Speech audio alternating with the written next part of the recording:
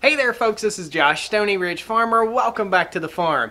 Today we're going to be having a little bit of fun and getting some work done. So we've got to take our John Deere tractor, which you don't see right here because it's up there by the manure spreader. We've got to take that and we've got to load it up with all of our manure and spread it out on our pastures. It's springtime. It's a little bit late on this. We really should have spread this in the fall so that all that manure could have been working on those roots all fall long. But our John Deere tractor has been down for, gosh, I'm going to say a month and a half, something like that. We had a new clutch put in it. The new clutch was out of balance from John Deere, and we had to take it back, and it took another 2.5 weeks or so to get another clutch in, get everything balanced, and get it back together. So come along today. The first thing I have to do here is I've got to hook this thing up and get the battery charged on it so that we can make a video tomorrow. So tune in to tomorrow's video. It'll be a good time. There'll be a link at the end of this video if you haven't seen tomorrow's video. That's when we'll be working on the garden. So today we're going to fire up the manure spreader on the John Deere 5065 and let her rip, Tater Chip. All right? Woo! I ain't afraid of work. I ain't afraid of play. I ain't afraid to get the job done and do it my own damn way. Oh, prepare to hear me gripe. This battery will not stay up. There is no drain on the battery. It's a good battery. However, parked up here, the 240's been parked in here for basically the whole winter. I'll fire it up once a month or so and let it run for about 30 minutes. It's not enough. It's not enough to keep a charge on this battery. So what we're going to do is we're going to jump this off. Now I've got an extra long set of jumper cables. I'll post a link down the video description to these really long jumper cables. What we're going to do is hook up to our battery here, and we're going to run off the Kubota RTV X1140. And I'm going to explain why I'm griping here. I'm not griping about the battery. I get it. But I am going to gripe about the location of the battery on the Kubota. Let me show you. Okay, so in my humble Farmer Josh opinion here, this battery compartment, this location of this battery is in a ridiculous place. In order to access the battery, I have to pull these two little knobs. There's no like quick pop to get this thing out, and it's, to me, it's just a pain in the butt. Now this is a farm utility vehicle, okay? So this is my only gripe. I have two gripes about the Kubota. The Kubota doesn't have the power that my John Deere Gator does, but I understand that, and when we bought it, we knew that. We bought it with the understanding that the Kubota was not going to have the power, but it has the strength. In other words, it's got the torque. It has a tractor system. In other words, the entire running gear on this thing is based on a tractor platform. So it's all hydrostatic, based on the hydraulic flow. Now, that being said, the hydraulic flow on this thing should be fast enough to get it up a hill in high gear with some people on here, I would think. I think a little bit of re-engineering on Kubota's part would not be a bad idea. I'm just going to say it, man. I would love to have Kubota as a sponsor on the YouTube channel here. However, I think that this machine right here is kind of a pig when it's going up a hill. Now, here we are. We've got our battery terminals, got everything hooked up. We're going to go ahead and jump the tractor off. It's not that big of an inconvenience, but it is an inconvenience for me to have to pull this piece of plastic off every time I need to jump a critter off. I need to be able to flip up and access my battery. The Gator has it underneath the passenger seat. Also, this is the plastic piece that holds this thing in place. Now there are rubber grommets that inevitably will fall out that hold these little pins in place, and this one's already fallen out. Those are a few things that I'm disappointed in. I'd rather have easier access to the battery for jumping off equipment because that's just part of having a farm, and I would rather go a little bit faster. When I put the pedal down, I put the hammer down, man, and I don't get what I need. I really don't. And we'll do a comparison of the John Deere Gator versus the Kubota X1140 in a future video.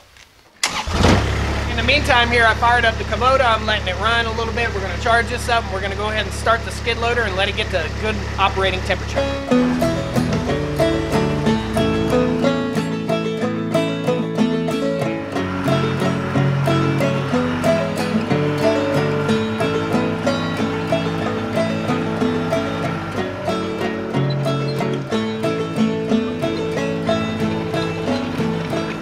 Got me a new pair of shades today, man. These things are awesome. They're Oakleys. They're really, really lightweight. I mean, you barely notice them on your face. And they'll work with earmuffs. The other glasses I have won't work so good with earmuffs for hearing protection. So what we got to do, we got to drop the tooth bucket and we got to go over here and pick up the smooth bucket. We have two smooth buckets. One of them's going on Dad's tractor and the other one is sitting right there. So we're going to drop the tooth bucket, put the smooth bucket on, and that way we can utilize most all of this manure.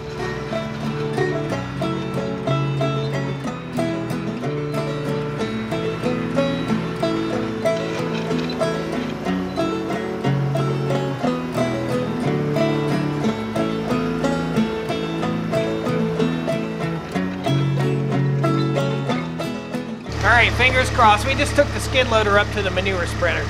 I'm pretty sure this thing is going to start up, no problem. We're going to take it down to the garage and throw it on the battery charger so we can work it tomorrow. Contact! Yeah.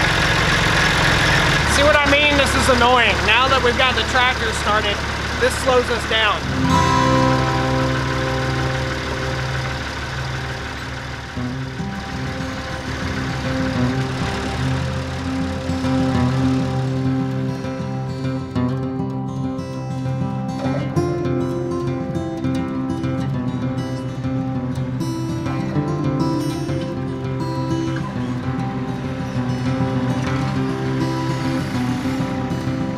We're up here at the manure spreader. It seems like we got the whole farm here. We got the Kubota, the skid steer, and the 5065. Today we're going to be testing something out that I have not used in any video just yet. We ordered it and I can't find it. There it is. We're going to be testing out this critter right here. We'll do a full-on video about it. This is the PTO link. You've probably seen ads for this on the channel popping up. I have no control over those ads, but I did reach out to the PTO link folks and I ordered myself a couple PTO links, so we're going to give them a shot, and in a future video we'll do a full-on review of this critter. But for today, we're just going to put it to work and see how it does. We're letting the 5065 warm up right now. The cool thing about this and the YouTube channel here is that I can take things that you guys might be considering the purchase of, like those grouser tracks right there, and I can put them to work and give you a real world opinion on it. So that's the cool thing about having this YouTube channel. That's what it's all about. A lot of folks don't get it. They're like, ah, you got this, you got that, you're spending all this money. Well, that's what it's about, man. That's what this whole thing is about. That's why you're subscribed to Stoney Ridge Farmer, if you are subscribed. If you're not, jump in and subscribe, but that's why you're here, is to learn what we're doing on our land. Look how green that is. Nobody else's land is that green in the county, man. Unbelievable. What we're doing works, and we're sharing it with you. Like this ABI monster manure spreader. ABI makes a ton of different types of manure spreaders. I'll post a link down in the video description to ABI's website. They do have a coupon code, I do believe, for Stoney Ridge Farm followers. So if I can find that, we'll post it down there too. This is a beast of a manure spreader. It's gonna make quick work of all this manure we've got here. And believe it or not, that's probably 5 tandem dump truck loads of manure. That's a lot of composted manure. It's black gold.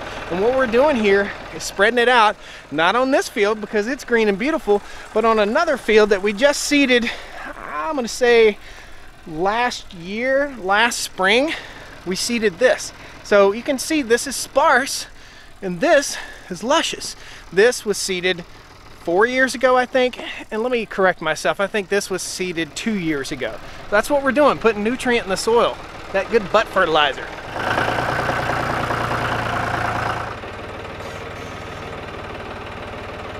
So we always shut her down before we start hooking stuff up back here. This is connected with 4 hoses, a PTO shaft, and a pin. It is absolutely attached to this tractor. It ain't no doubt about it. We're going to go ahead and we're going to slip the PTO link. We're going to do that last, actually. We're going to go ahead and hook up our hydraulic hoses. Everything's here. We have 2 sets of lines. Before I plug them in, I'm going to wipe them off. I got a rag over here. Keep a rag on your tractor, guys, so you can wipe these hydraulic lines off before you hook them up. No use in introducing any trash that you don't have to into your system. These are the quick attach type hydraulic lines for a tractor. I think they're called Pioneer couplers. Correct me if I'm wrong. I have 2 small hoses and 2 big hoses. One's labeled with a black zip tie. That tells me this one's labeled with a black zip tie, and it goes together with that one. So press it in. It's nice when this goes smooth. Now I have an extension brought back from my loader arm, okay? And that's what I'm gonna raise the gate. When you see this thing in action, there's a gate on the rear. I'll show it to you in a second, but it opens up and allows the manure to flow towards the back. Quick coupler. There it is, that's quick enough. So this is the extension that I have right here, and let's talk a little bit about educational moment. This is the first tractor I ever bought. I had no idea what to look for. All I was looking for is something that was in the 50 to 70 horsepower range and something that was affordable in my budget, and it was four-wheel drive. Little did I know that I needed 2 rear remotes. I didn't know that, so now I have to run this extension up to my loader arm handle, which is right here. It makes it a bit of a pain. So I'll disconnect these guys, these quick connects, and oftentimes they are not very quick. And then we'll reconnect our other connectors. John Deere really did me right, man. They took this tractor in, they did a clutch on it, and they stood by their work, which is awesome, and they neatened up this whole area. I'm really happy about that. I'll go back to them for sure. So let's fire it up and get cooking. Wait, we can't do that. We got to show you the PTO link. Come on. This is as simple as I can explain it. This is not a how-to video. I am not a pro at this. The PTO link comes like this. There's a pin we'll pull out. Set that to the side. This is how it connects. Well, there's another pin right here. So we push that, or pull it. I guess you call that a detent. And it releases your PTO shaft. Just like that, okay? So that's going to be our PTO connection. What we're going to do is we're going to take this end, and this end has a coupler on it, and we're going to slide it onto the PTO shaft of the tractor here. So no more worries about everything not fitting up like it's supposed to exactly, because the PTO link is turnable. In other words, we can turn it and fit it without having to start the tractor and move that PTO shaft a ½ inch or whatever. Okay, so now this end, the male end, goes into the receiver on the implement. And what this does is supposedly simplifies this operation. This is how it works. This is my first time, guys, so it's supposed to be the best thing since sliced bread, right? PTO link. Oh, gotta turn that shaft just a little bit. There we go. Okay, cool. So that's it. That's PTO link. The whole goal with the PTO link is to simplify this process. Okay. Man, it's a little bit of a struggle. I think it'd be easier if we were on like a bush hog or something like that, or a brush cutter. Oh, here we go. Never mind, man. It just clicked right in.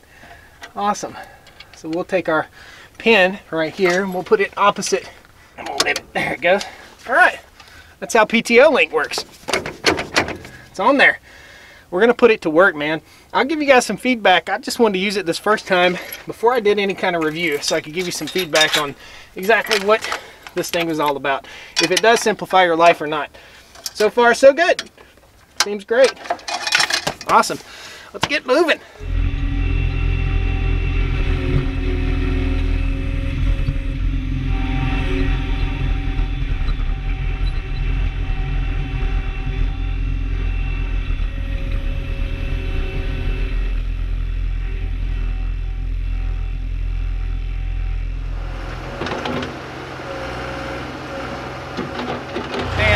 Loading that up, it was just loaded full of earthworms. So what I'm doing is spreading carbon, spreading nitrogen out on the land, and spreading earthworms, man. Let's throw the drone up and get some footage.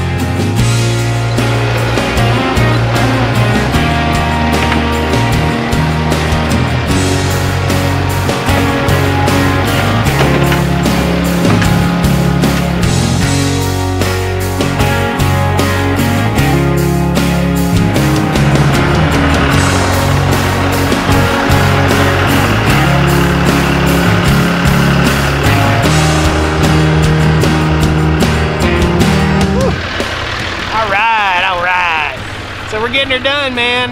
Got probably 5 more loads of manure to spread right here, guys. Just wanted to kind of show you what the heck was going on. Man, believe it or not, I'm still getting a vibration, a strong vibration from the 5065. It sounds like and feels like bottom end on the motor, and it has I think it's 1,000 hours on it right now. It's just gone out of warranty. We've had it in the shop multiple times. I just called the John Deere folks. They're coming back up here, and I'm gonna load this thing. The last load of manure is gonna be dedicated to the John Deere folks. So this is the part where I say goodbye. That's what's going on the farm today, guys. If you were watching the video the other day, we were out here working these rocks up with the Ventrac tractor, pushing them all up into piles. You can see I've got a bunch of piles. We're gonna take the skid steer and pick up those piles and take them and dump them in holes that we have, places that have washed out here on the farm. Cool, lots going on. Can't wait. We're gonna be tilling the garden in the next video, I hope. So we'll see you guys next time on Stoney Ridge Farm. I hope you enjoyed watching the equipment go to work. All right, woo!